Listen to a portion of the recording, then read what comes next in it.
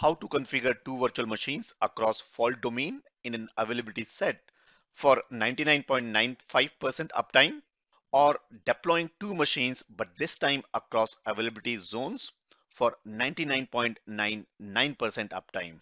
We are going to look at step-by-step procedure to deploy virtual machines in availability set for high availability in this episode. Welcome to another episode of a weekly video series with me, Atul Kumar from Team K2N Academy, where we take you on your journey to cloud from complete beginner, that's stage one as your fundamentals, to stage two as your administrator, to all the way to stage three and expert level, that's DevOps or as your solutions architect. So in the previous episode, I discussed about that when you create a virtual machine, you get an option to select a availability zone or availability set. I also discussed about what is fault domain, what is availability zone, or a region or geography inside Azure. If you missed the previous episode, you can check it out by going to k2nacademy.com/AZ10414. Now, since posting that video, I got a lot of questions on this topic. So looking at these numbers of questions we got in the previous episode as well as in our free trainings, I decided to take one of the chapters from our compute module in Azure Administration Certification Training, where she covers a step-by-step demo of creating these virtual machines inside as availability set or across availability zone. So how to create these virtual machines in a scale set and what the various options mean. She first starts with the virtual machine availability, covering planned or unplanned outages. She then covers step-by-step hands-on lab, creating two virtual machines spread across two fault domain and two update domain, but inside a availability set. Now this availability set only provides 99.95% availability. So, however, if you want a higher availability option, then you need to deploy your virtual machines across availability zone, and then you will get 99.99% uptime. So after showing you deploying machines across availability set, she is going to also show you how to create these machines across two availability zones. So let's see what Eva has to cover. In the previous module, we have seen how to create a Windows web server and a Linux web server. The problem with both of them are they are standalone servers. What if there is a downtime or if there is anything else which is happening to my servers? How do I recover them? Unfortunately, we don't have an option. If it is a standalone virtual machine, it comes with 99.9% availability, which means it has 8 hours and 50 plus minutes of downtime per year. Can I place my high availability code in this virtual machine? Clearly, no. I need a better option. Before getting into the option, we will see what can happen to my individual virtual machine. The first one is unexpected downtime. In that case, Microsoft has a healing process. If there is a problem from their side, automatically it is migrated to another available virtual machine. This is why we have 4 extra update domains in a fault domain. And within maintenance, we have planned maintenance and unplanned hardware maintenance. Planned maintenance, it is an infrastructure as a service for Microsoft with maximum capital expenditure, which means they have to take care of the hardware maintenance, patch updates, operating system updates. And in that case, Microsoft usually let us know 3 weeks before. And also we get multiple notification emails. But on the hardware level, if there is a problem with the memory, or if there is any one PCI card which is in a pre-failure condition, or there is a sudden shutdown of a machine because of overheating, what do we do in that case? We need to give some time for Microsoft to recover this. But at the same time, can I wait? Can I ask my customers to wait? The answer is no. Hence, we need to go for further availability option. Let's see what are all the options. In high availability, we are going to see two different options. One is virtual machine in availability set. Another one is virtual machine in availability zone. We will start with availability set. In order to understand this better, I'm going to explain it in the whiteboard. We will draw 3 fault domains, which is rack. and every rack has 20 usable update domains. Let's assume here is my one VM. What if the top of the rack switch in this particular rack is gone? I get a downtime, which is 8 hours of downtime. What if this particular server is gone? I still get a downtime. In order to avoid this, we have virtual machine in availability set. Here, I have the concept of distributing this virtual machine into another update domain, another fault domain, but within the same data center. Let's say this is fault domain 1, 2, and 3. And for virtual machine and availability set, I need minimum of 2 virtual machines. You cannot accomplish this setup with one virtual machines. So I have my first virtual machine here. My second virtual machine will be automatically placed by Azure in another fault domain, another update domain, which is not affected during the planned maintenance. Similarly, I can go for maximum of 3 fault domains and 20 update domains. This is the limitation that I have for virtual machine and availability set. By accomplishing this, I get 99.95% availability, wherein I still have 4 hours 50 minutes of downtime. Can my VMs in virtual machine and availability set can survive if there is a problem in the data center level? The answer is no, because if there is a problem with the data center level, probably a lightning strike or any other natural calamities or power issues, both my VMs will be down. This is why Microsoft has given 4 hours and 50 minutes of downtime. Let's go ahead and deploy virtual machine and availability set in the lab. And this is also one of your exam lab. Please do it along with me. I'm in the portal. Click on virtual machine. And for this, I'm going to create a new resource group. I'm going to name it as high availability. VMAS, VM in availability set. And I'm going to choose East US. And the last time we have ignored this particular option. This time we are going to choose availability set. And we don't have any existing availability set. Hence we have to create new. We'll give a name. Do you see the maximum fault domain is 3 and the maximum update domain is 20? But here I'm going to create only 2 virtual machines and availability set. So it can be spreaded across only 2 fault domains and only 2 update domains. Hence I'm keeping both of them as 2. I'll choose Ubuntu machine and I will keep the basic SKU. I have given the password and confirm the same password. Rest all procedure is similar to creating a virtual machine.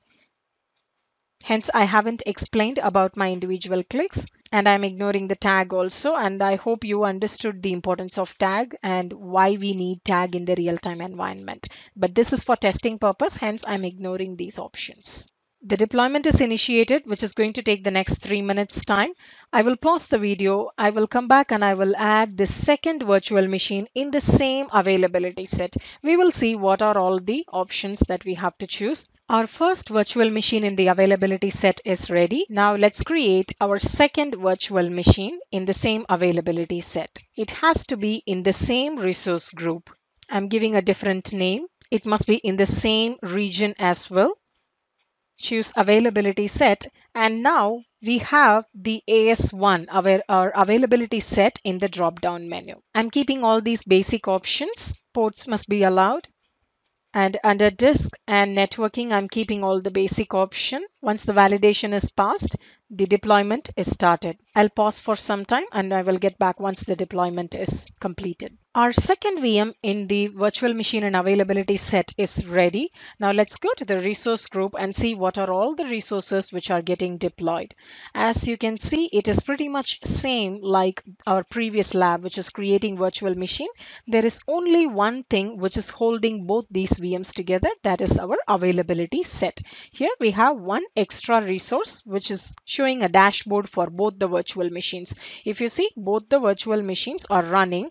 Here the fault domains numbering starts from 0, not 1, 2, 3. It is 0, 1 and 2. So the first virtual machine is in 0 fault domain and 0 update domain, and the second one is in first fault domain, first update domain. So we have two fault domains, two update domains. Let's see how exactly it is spreaded. We have a very nice PPT for it. This is what exactly we have accomplished. We have image 1, image 2, which means VM1 and VM2. If there is a planned maintenance, only one update domain, which means my first VM will be rebooted. At that time, my customers will be routed to the second VM.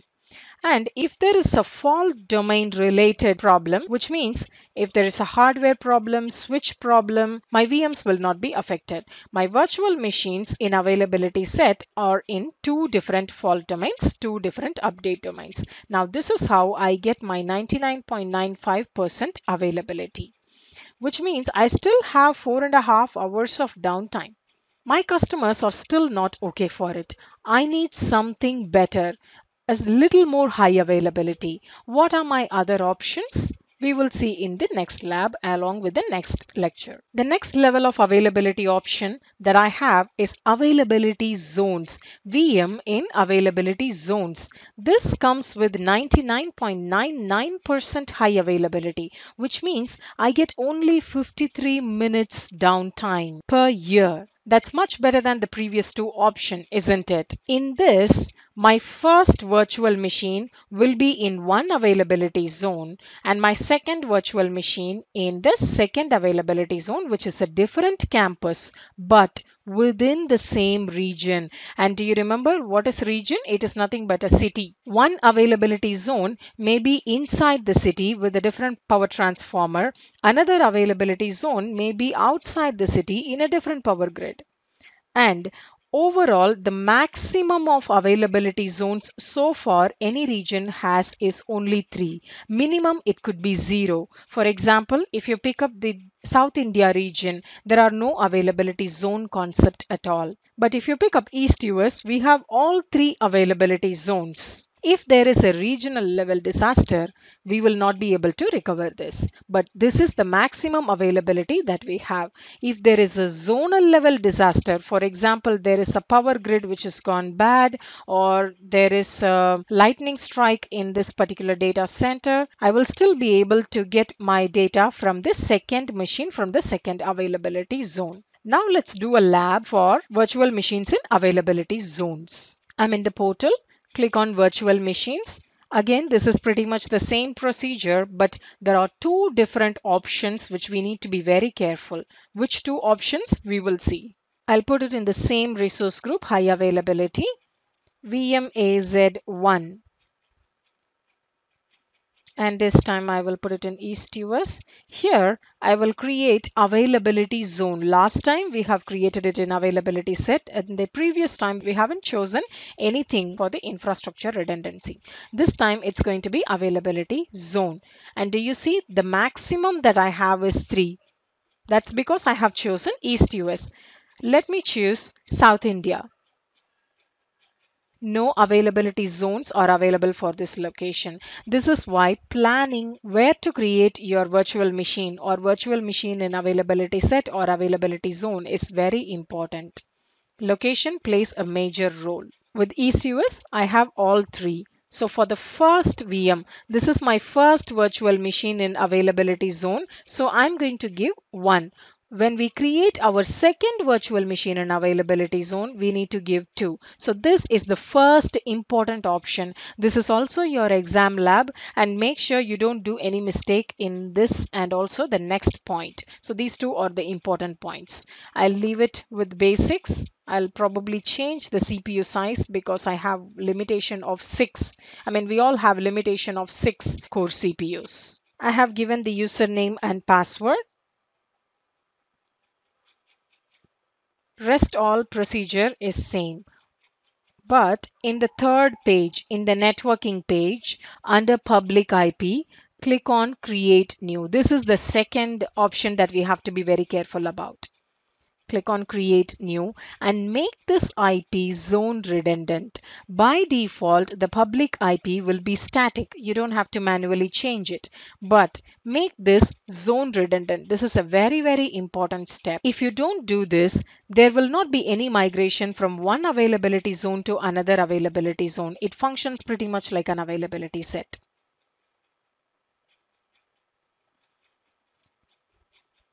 Rest all options are same. Hence, I'm going to give review and create. Once the validation is passed, I will create this virtual machine, which is going to take 3 minutes time. So I will pause the video. My first virtual machine in availability zone is ready. Now let's see how to add our second virtual machine in availability zone. Click on virtual machine and then add. We will put it in the same resource group. Here I'm going to name it as VMAZ2. It must be in the same region, which is East US. Choose availability zone. This time it has to be number 2. I'll change the size of the virtual machine to a 1 core machine.